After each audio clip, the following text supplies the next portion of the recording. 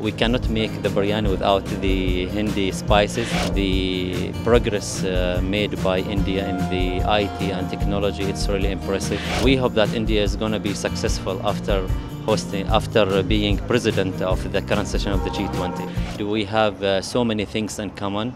For example, the Omani costumes, they make their fashion from the Indian silk.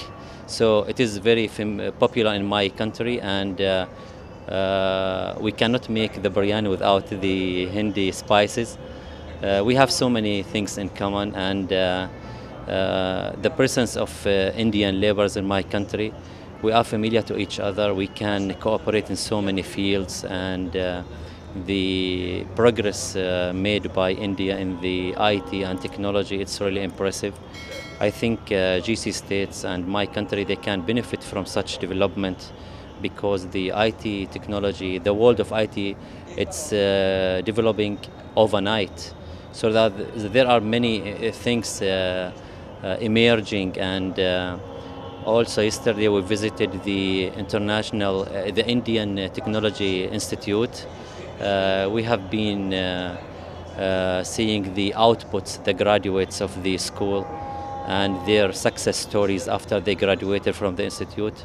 It was really impressive and astonishing. Definitely the Indian laborers, they are playing a great role in the economic prosperity, not only in Oman, but also in the GCC states. We are depending on each other.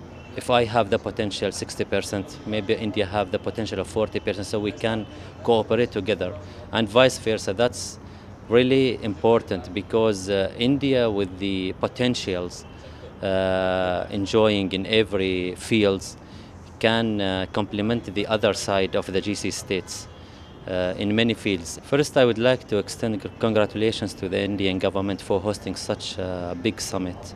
And we are really happy because Oman is invited for the summit's meetings. Inviting Oman is also a reflection of the advanced and historical relations between Oman and India.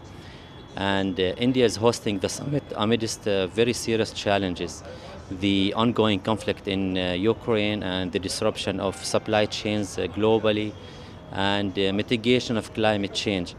But I'm sure that India can do a good job regarding the issues to be presented in the meetings. And India has gone a long way to mitigate all the issues or the topics presented at the meetings. So we hope that India is going to be successful after being president of the current session of the G20.